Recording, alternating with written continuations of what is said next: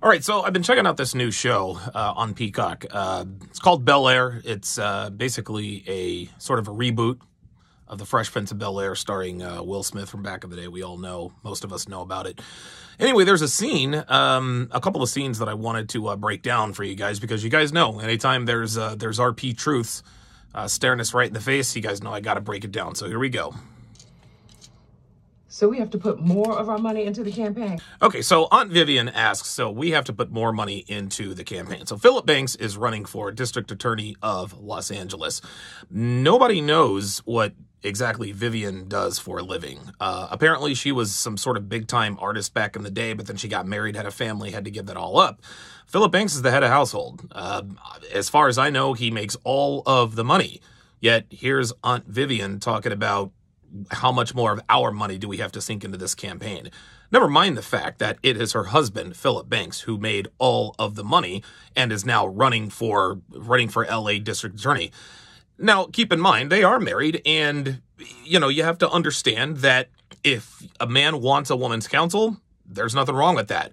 I'm not married. I'm in a long-term relationship. If I need Devin's counsel on something that I don't necessarily know about, like SEO, internet, web stuff, then I will ask her. But I'm not going to defer to her for financial guidance on something that I'm in charge of. So right off the bat, just that, so how much money are we supposed to sink into? It's almost as though he's running it by her to get her permission to spend money on this campaign. The donations have slowed down, so we have to step it up. Well, LA is an expensive market.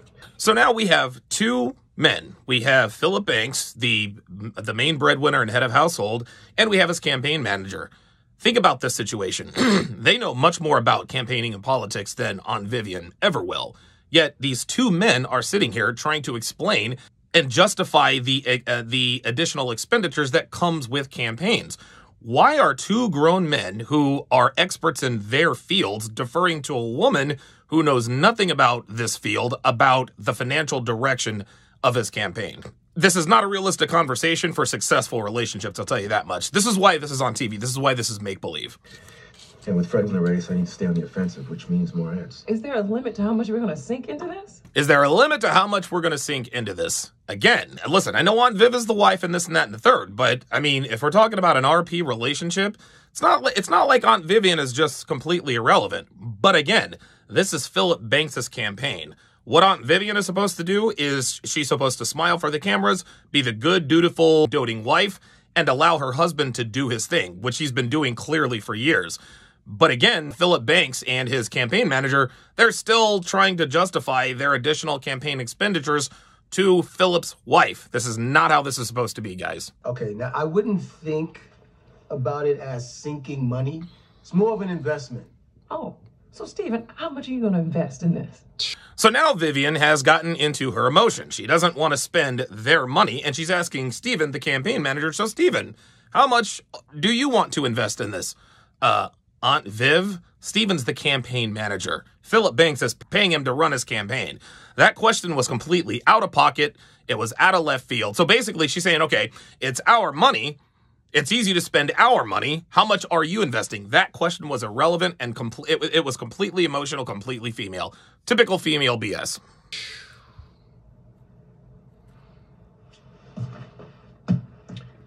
And there we have it. She asks him this irrelevant question, and of course he falls back like, well, I don't want to answer because I don't want to incur the wrath of Aunt Vivian.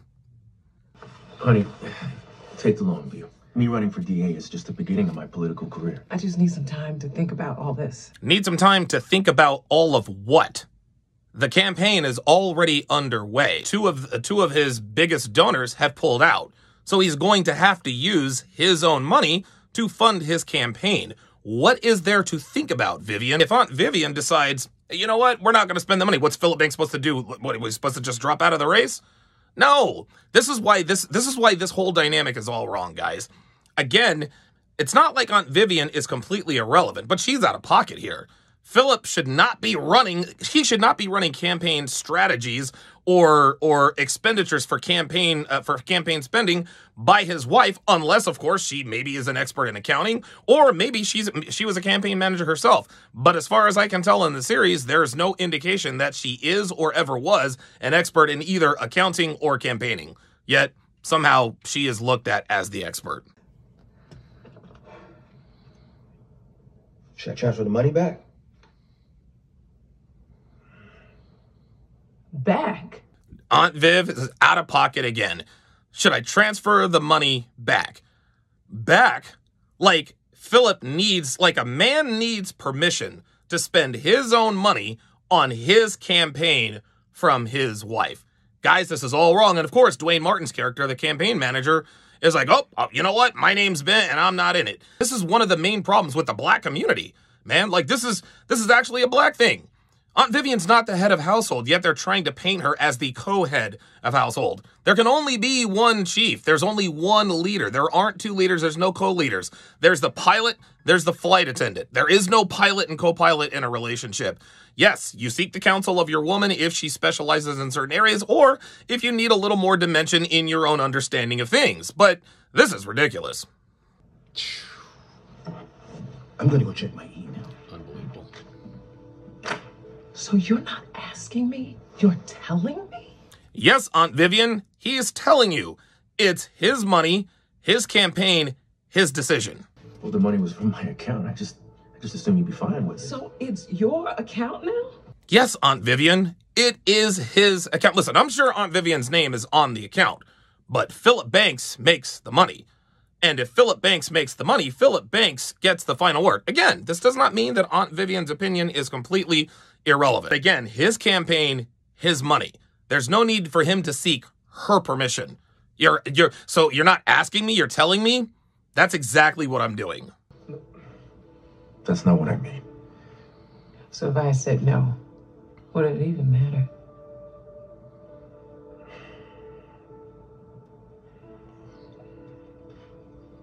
That's what I thought. That's correct, Aunt Vivian. He is the leader, you are the follower. He is the breadwinner, you are the housewife. This is how it works. Your husband is not required to run financial decisions by you regarding his campaign. Again, something you know nothing about, at least not intimately. This is absolutely asinine, man. This is the problem with relationships, guys. Babe. Damn. My account? That's the one you went with? This is more black men kowtowing to the almighty black woman, the Black Queen. That's the line you went with? Our account? Like, bruh, like you fucked up. You did the wrong thing. You were supposed to say X, Y, and Z. You're supposed to run this. This is all wrong. We have two black men, titans of the industry, all got their panties in a bunch because his wife is upset that he spent his own money without her permission. This is crazy. By the way, the boys are gonna have some friends over tonight. Shouldn't be too much for you to handle. Wait, where are you gonna be? San Diego Modern Art Fair. Last minute decision.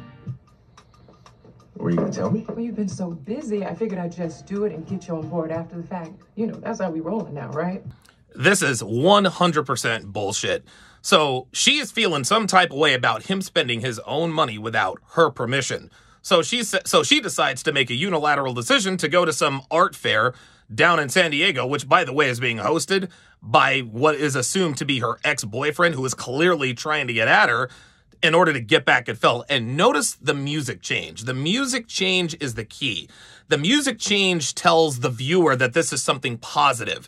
He crossed the line with her. He spent his own money without her permission and disrespected her name. So her getting back at him by going to this art festival, yeah, this is just desserts. This is exactly how it's supposed to be. Guys, again, this is why relationships are in the shit, especially in the black community. This is a no-go. This is not a good relationship dynamic, guys. Because your husband made you feel some type of way about spending his own money without your permission, you are now going to put your relationship at risk and not even tell him about it? But then the reason you're not going to tell him about it is because you still feel slighted about the fact that he spent his own money without your permission on his campaign that you know nothing about. Look, If this is about the campaign money, again, I am so sorry. See, now Uncle Phil is fucking up. So he is now apologizing to his wife about spending his own money without getting her permission first. And the fact that he apologizes, this now concedes in her mind that he was indeed wrong to spend his own money without her permission.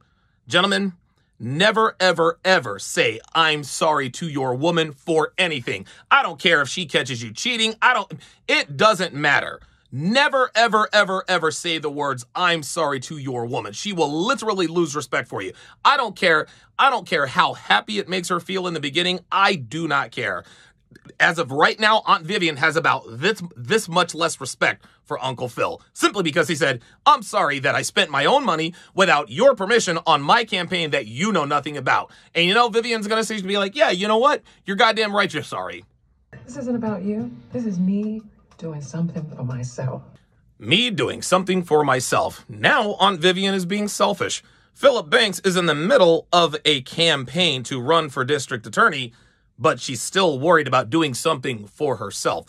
Sweetheart, you live a lavish lifestyle. Your husband is clearly one of the most well-known attorneys in Los Angeles. You guys are worth millions of dollars, yet you're still not happy with being the wife of an ultra-successful man. No, you still got to go out and do something for yourself. That's the problem with women, man. Women are always trying to keep that shine. God forbid her husband actually outshines her. And the way she said it, well, I'm going to do something for myself, as though being in this relationship is somehow oppressing her. Yeah, I'm sure you feel oppressed in that, 50,000 square foot mansion. And it's a good chance for me to finally get some exposure. And I fully support that. Thank you. I better get on the road. I'll call you when I'm there. You see that little attitude? I better get on the road. I'll call you when I'll call you when I'm there, guys. This is outright disrespect. Gentlemen, I'm here to tell you, man. This is why relationships, especially in the black community, this is why relationships ain't working, man. Women like this. Aunt Vivian is a beautiful, apparently submissive housewife. All of a sudden, now that her husband spends his own money without her permission, now all of a sudden, well, I'm going to do this for me. I'm going to be in this for me. Guys, at the end of the day, what we have to understand is that if you want relationships to be successful, you have to stick as close to traditional gender roles as humanly possible. Yes, there are exceptions to the rule here and there to varying degrees, but as we all know, the exception never makes the rule. This little snippet right here, this little area that I broke down, guys, it's almost like the new Coming to America. The second Coming to America was a complete shit show. Everything is turned on its head. All of a sudden now, Eddie Murphy's wife, all of a sudden now she's kicking him out of his bedroom and this and that and the other. And guess what? Black women worldwide. Oh, that's it, girl. You tell him Uncle Phil spent his own money without your permission. Yeah, that's right. You go down there. You go down to San Diego with your ex-boyfriend Michael Ealy's character and commune with him. Yeah, that'll get him. That'll get him riled up, and this time it'll get his mind right. This is why the top 5% of black men are with non-black women. Period.